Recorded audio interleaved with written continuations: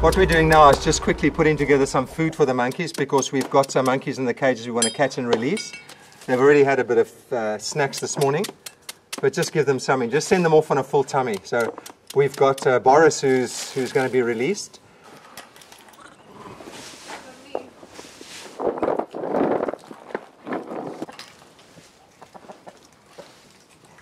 In the case of Boris, as you know, we caught him on the beachfront in Amanzimtoti. He was in a very bad way. We're going to release him in one of the close by nature areas. Sorry guys. Okay.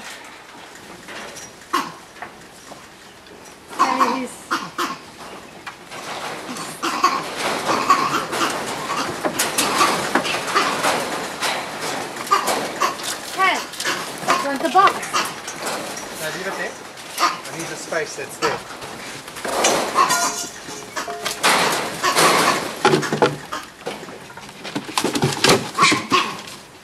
This is Boris. When the monkey was under sedation at the vet and our vet, Dr. Kerry Eason, could inspect him, we came to the conclusion that he had been hit by a motor vehicle. He has a number of pellets in his body, lead pellets.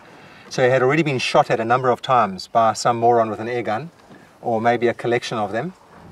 There's always a feeling of anxiety with releasing any monkey, because you know that you're taking him from a period of rescue and care, and he's having to go out there and face the big wide world.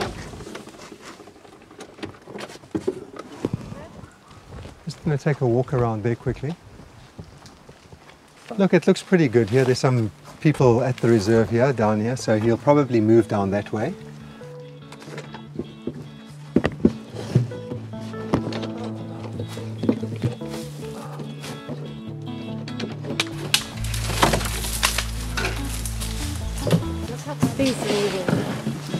Moving beautifully, eh?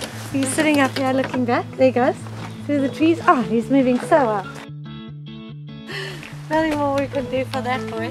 Whenever we release a monkey, our joy is always tempered by the knowledge of the terrible situation that faces them out there. So, as happy as we are to release him, you can't help but think, well, you know, how far is he going to go before the first pellet hits him, or before the first car hits him, or...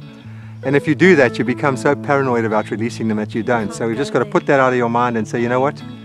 He's an urban monkey. We've put him in the best place we could possibly put him. That I do know. So we've given him the best chance we can. It's a nice place. It's up to him. Go well, Boris.